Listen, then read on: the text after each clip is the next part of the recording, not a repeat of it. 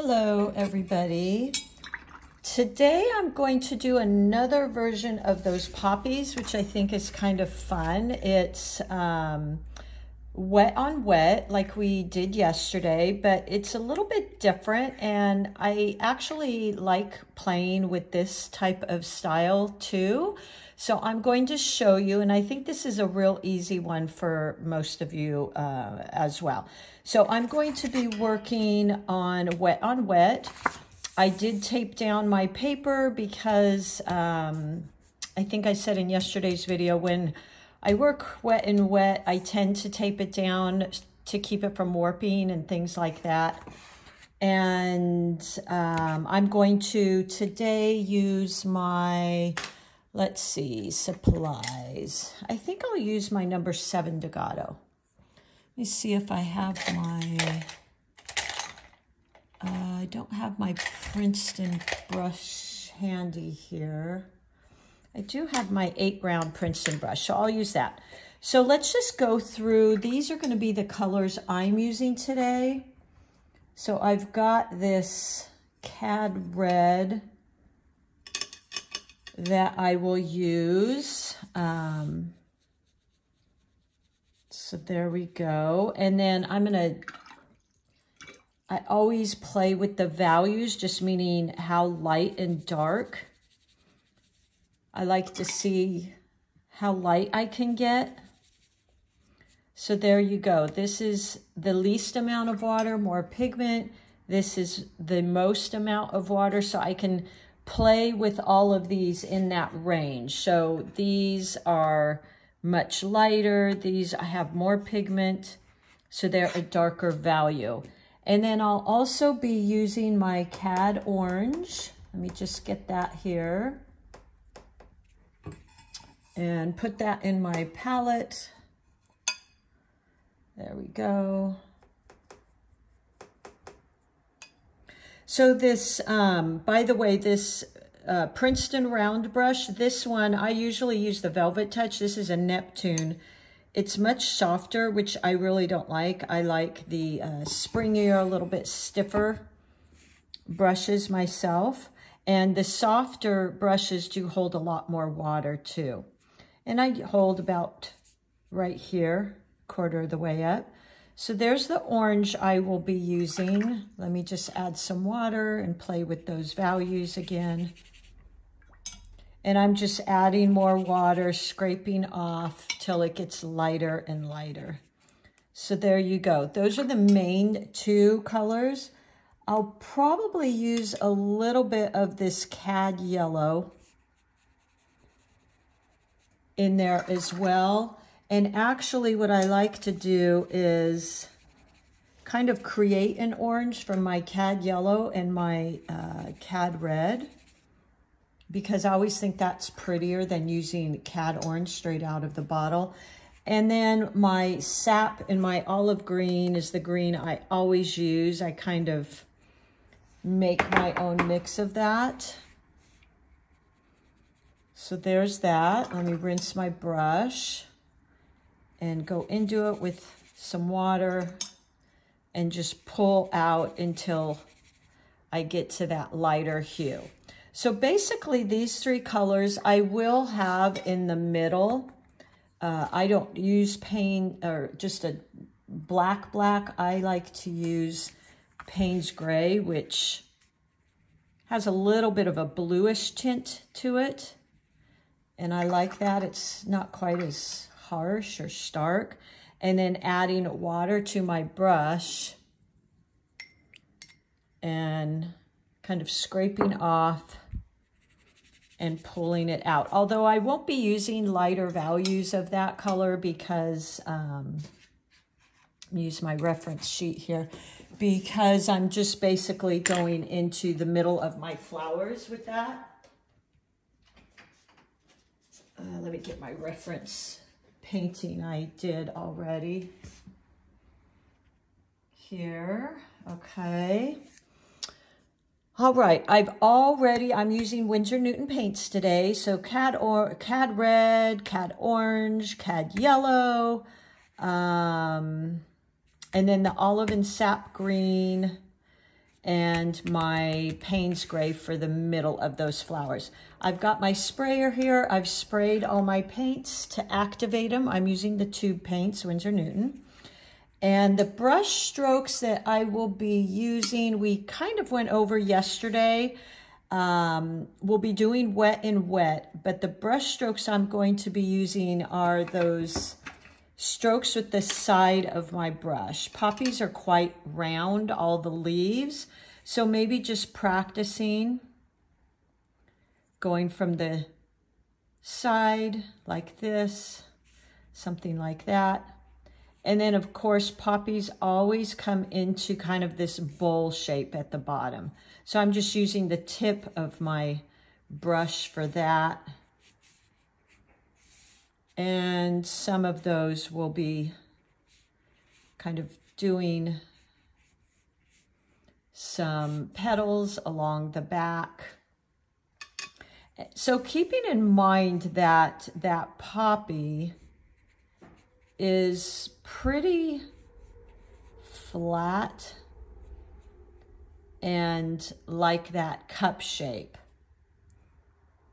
And, you know, it's always about getting the shapes right. And then here in the back, just creating those petals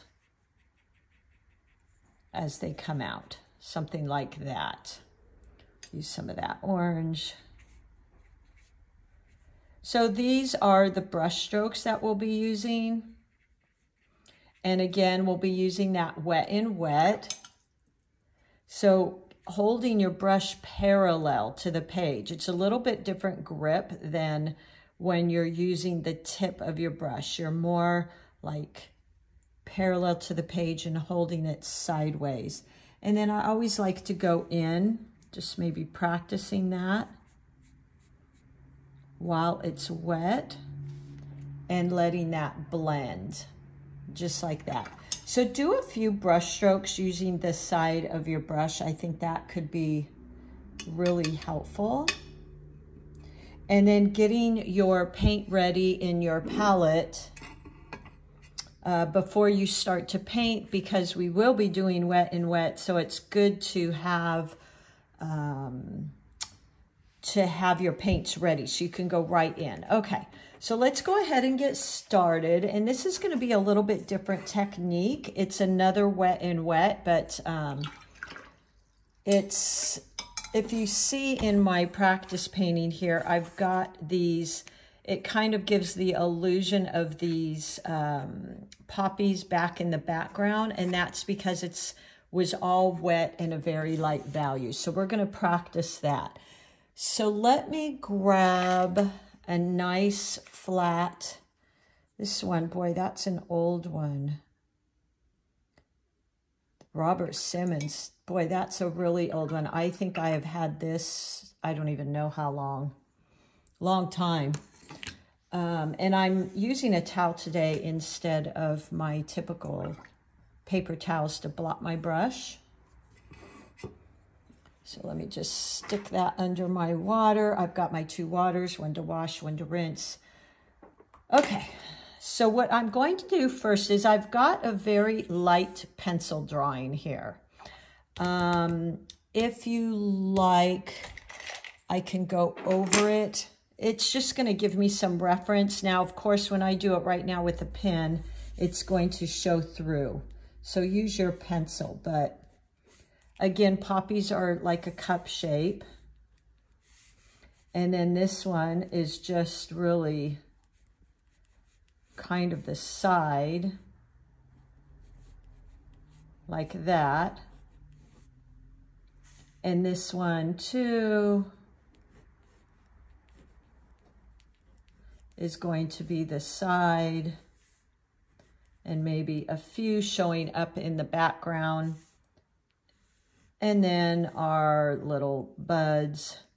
So don't use a pen for yours, because it will definitely show through your paintings. And there we go. So these are, and if you do decide to use a pen, Make sure it's not water soluble because, of course, you know, that would, once the watercolor hit it, it would go all over the place. Okay, so let's give this a try. I'm going into my clean water. I'm using quite a round brush. Gosh, this one is really, it's been through the ringer. I don't even know what size it is. It says a 1. And I'm just using it because I want to get everything wet and it's a little bit broader and flatter. The other option you have is you could just spray your paper like that. And then go with your water across your page, okay? So again, we don't want puddles. It's just shiny. All right. And then I'm going to go in. I'm going to start now with my number 8, now that everything is shiny. And let's go into today I'm going to go ahead and use that Cad Red. And you want it kind of watery, but not crazy.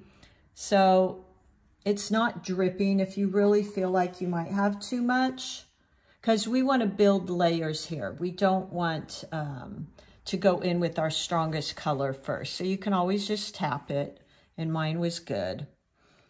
And then I'm just going to go in with the side of my brush and laying down some color. Just like that. You're going to let it spread. That's what we want. If it's a little bit too bright like that, you can pick it up. And let's go in here. So we're going with somewhat of a light value, and we're just getting these shapes in here. All right, just like that. Okay, and then let's go in and use our orange, our Cad Orange. So you pick some of that up. And we're working rather quickly because you don't want this. Once it dries, then we're not going to get that effect that we want. And while this is wet, I'm going to go in and drop in just a little bit of color here to kind of spread. So it's not so wet anymore. That's why this is not spreading in here. Let's get a little bit of that red. So what I need to really do is go in and maybe get this wet again, because I want it to be blurry in the background. Okay, just to give that resemblance of flowers in the background. We don't want it too bright, all right? And then I'm going to go in, because this will be eventually kind of a field almost of poppies. Let's just go in. Now see, that's pretty dry. So I'm not getting this spread I want. I'm going to go back in and kind of get a lot of this wet. While these are wet, I'm going in with my green and just using the tip of my brush, going in and letting this spread, just like that.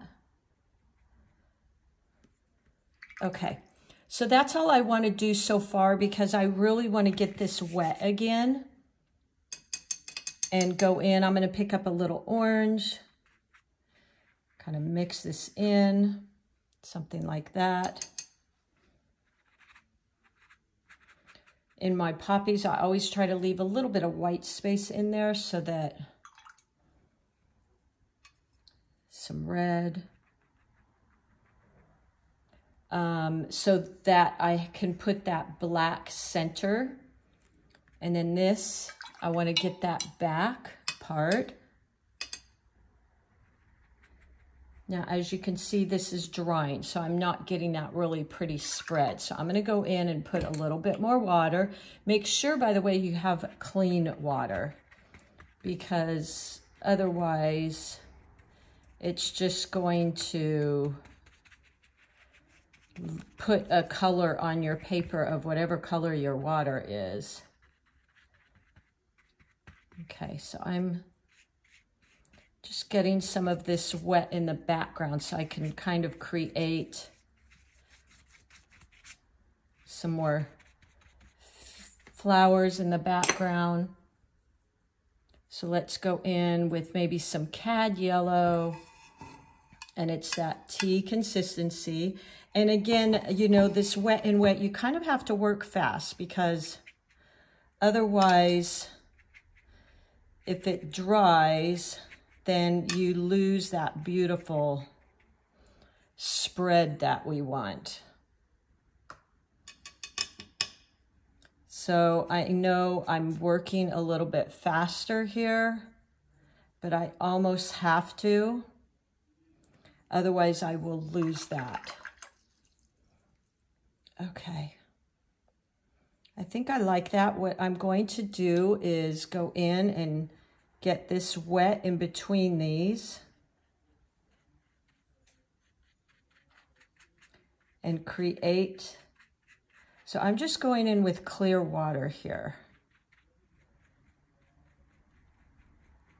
in between as much as I can without touching too much the other things. And then I'm going to go in and just use the tip of my brush and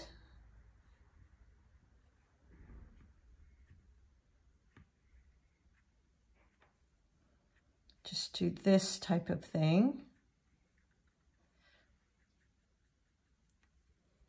There we go. And same with these.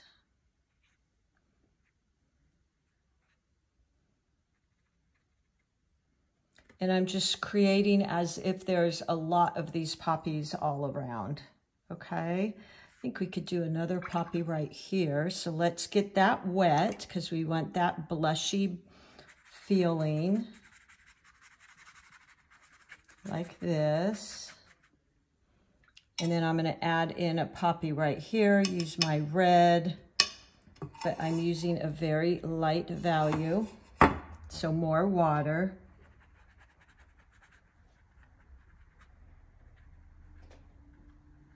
And just creating that, there we go. And then I might do a stem, and I want it to kind of be washy like that, okay? Because we can always darken. And this is really utilizing glazes, so once these continue drying, I go in and add more and more detail to them, to a few of them here and there. So we've got, let's go into this one and just add a little bit more of a darker value. So I'm going to pick up my red, and this time I want the pigment to be a little stronger. So I am dabbing off my brush using the side of my brush, so holding my brush parallel, just like that. And maybe here, like that. We can go into maybe this one, like that. So I'm just kind of pulling out certain ones. Hold on, I'm pulling up my reference photo of poppies in our neighborhood. Okay, so as you see, this is what's called layers and glazing. So I'm letting this dry, and then I'm going in and adding some layers over the top. Okay. And look how pretty that is. There we go. Okay, I'm going to do a little bit of splattering in the background. It's not real wet, but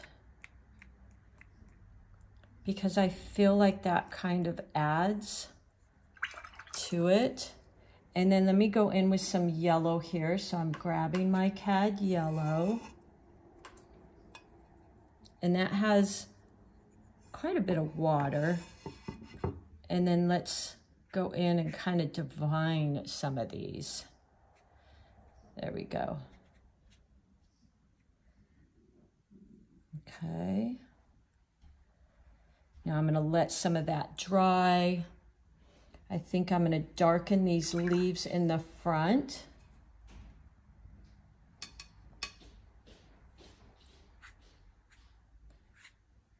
There we go. So that kind of gives the illusion they're more in the front here and pulls them out. Now I'm going to go in, because we're working wet and wet, and add in some of my Payne's Gray just to the bottom here, like that, and kind of let it blend. Look how beautiful that is. And it really gives you that feeling of a poppy. So it's important when you're painting to, you know, you don't always have to paint perfect. It can be representations. Because I feel like this right here, you know it's a poppy because of these characteristics.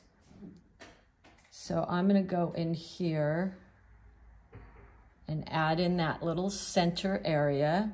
This one's got a center, just like that.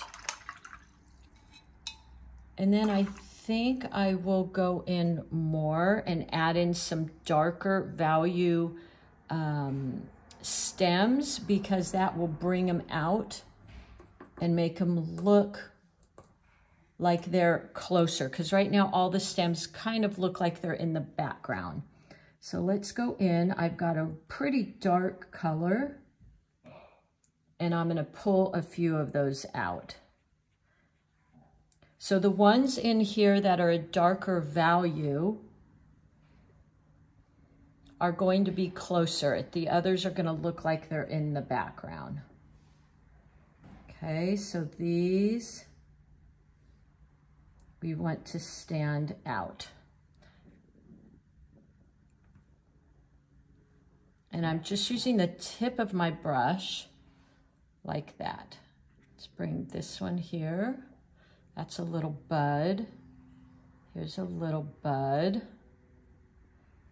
Maybe another bud here, like that. Okay, look how beautiful.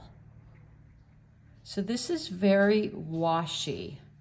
Now let me add in a little bit of the color going into my red and just touch in there. Like that, and let it spread.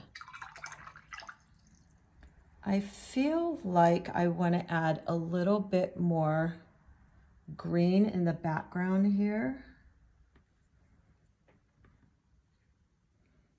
Maybe something like that. Yeah, I like that.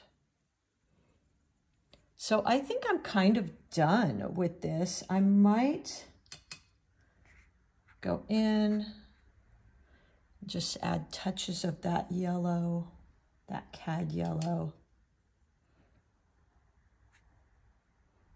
just to get a little bit more. But I think that's pretty good. I feel good about that. Yeah, I feel good. Now you can always go in and let me add a little bit of green here so this flower doesn't look like it's floating. Just kind of like that.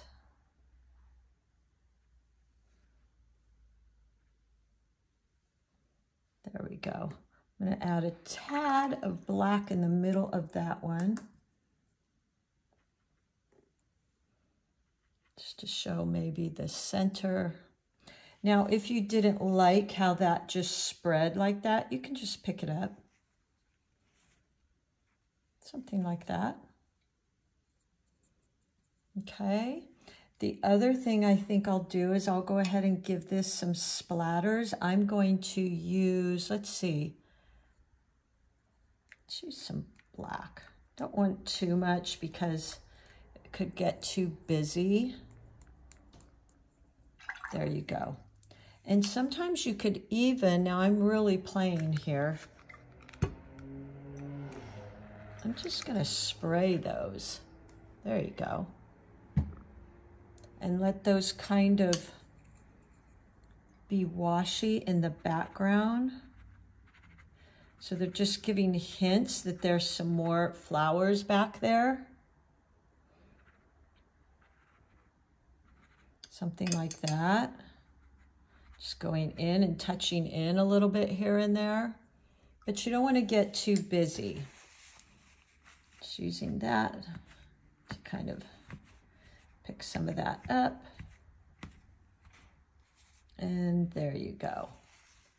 So I think that's pretty good. I don't think I want to do too much more than that. Maybe with the very light, could add in a few here in the background.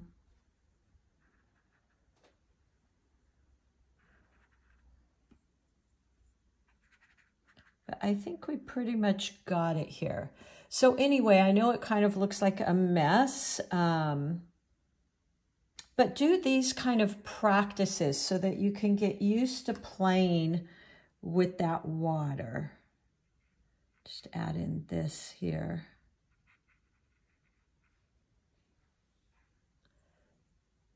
And those little dots. Making sure that's dry first.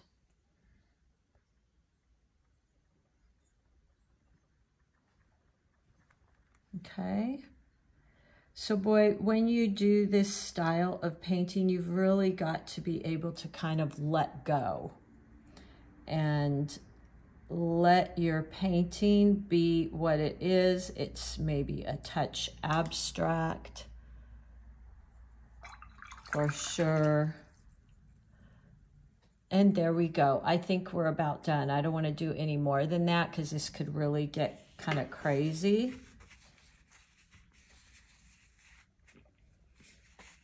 And there you go. All right, I hope that was another example for you of playing some wet and wet, and I hope you give it a try. All right, bye-bye.